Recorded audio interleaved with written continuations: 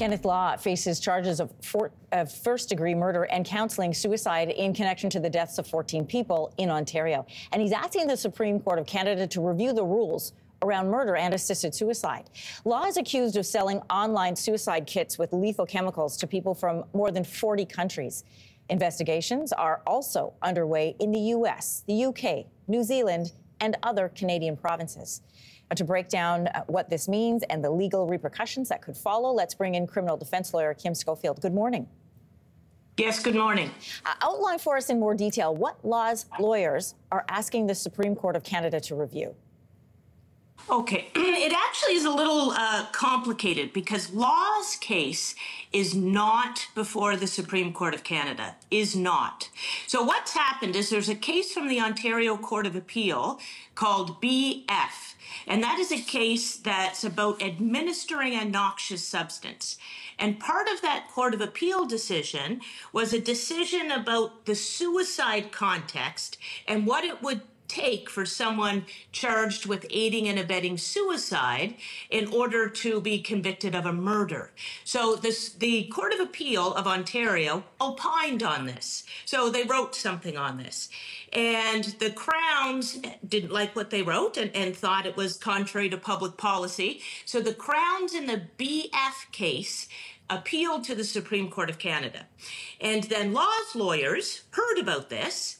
And because the Court of Appeal talked about the suicide context, the Court of Appeal is then appealed to the Supreme Court of Canada, and then Law's lawyers want to join along. They want to have a say in how suicide or assisting suicide is interpreted in the murder context. So it's a little complicated, but Law's lawyers are applying for the ability to speak on that issue. I'm glad that we had you explain that to us, Ms. Schofield, but in a brief, his lawyers also said this: assisting suicide is not murder.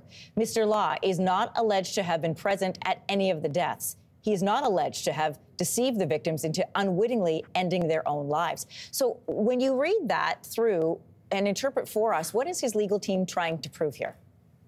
So the legal team is trying to say this doesn't, on the definition of how murder could be committed in the suicide context, this doesn't qualify as murder, and therefore the charge of murder should not be proceeded with, and this rather should be assisting the commission of suicide, which is what he was originally charged with. So the defense is saying, look, this is a stretch for the Crown to be proceeding on this, and it is not available in law to have someone found guilty in this context. So in other words, in selling or in counseling the commission of a suicide when you're not present, when you're not, when you don't have the ability to undermine an individual's free choice.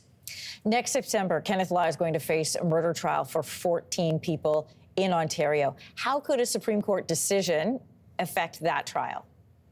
So if the Supreme Court decides to rule expansively, so to really define that the law as it applies to suicide, it very much could affect whether or not this is even put to a jury in the first place, whether or not it's even possible in these circumstances to be convicted of a murder. So it very much, even though it's not Mr. Law's case, right, this is a common law jurisdiction. So the laws are interpreted the same in every case.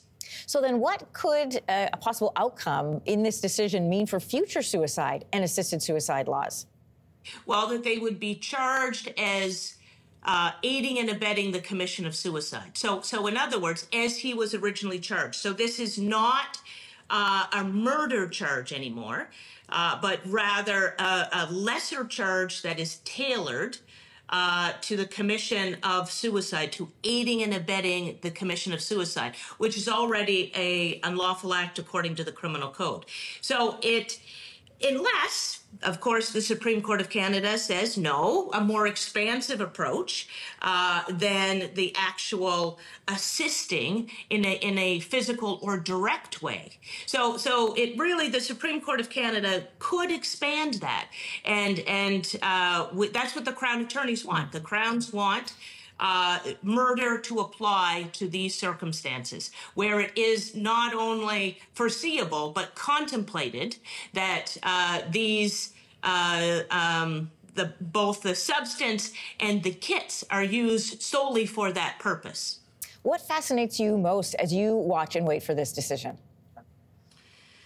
Well, murder is a very particular charge, and it is the most serious of all charges. So really, as a public policy, we have to consider whether or not we want someone like Kenneth Law to be considered a murderer. I mean, that's really the plain language here. Mm-hmm. Is he as guilty of a murder as someone who stabs someone in the chest or hires someone to do that? And many would say yes. Kenneth Law is not only facing criminal prosecution in Ontario, we mentioned there are other provinces, but there are investigations in the United States, in the United Kingdom, and in New Zealand. Could this have any impact on those international investigations or perhaps future charges?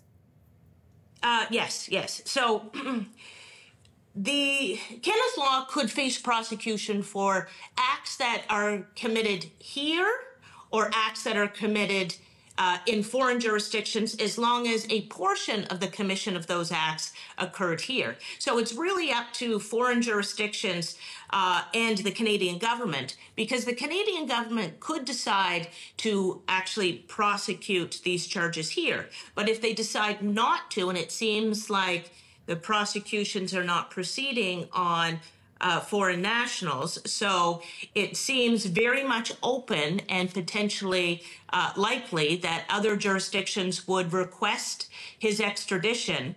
But keep in mind, the offense for which he is prosecuted in a foreign jurisdiction must also be an offense here.